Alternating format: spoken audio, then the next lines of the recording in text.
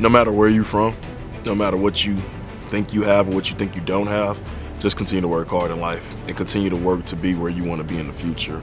If I don't make it to the professional levels, I'm gonna be okay in life because I'm building connections and building a relationship with people to where I know they have the best interest in me in heart, and so I'm gonna work with them and become an officer one day, and the ultimate goal of that is to become a chief of police of an amazing department. That's important to me because I feel as though it's not gonna happen until someone like me do it. That's the part that has to change, and that's why I'm like, if you wanna see change, you have to become it. What's incredible about Tony is he understands his platform. He understands who he is and that he truly has a platform. He wants to be, either a chief of police or even with the FBI.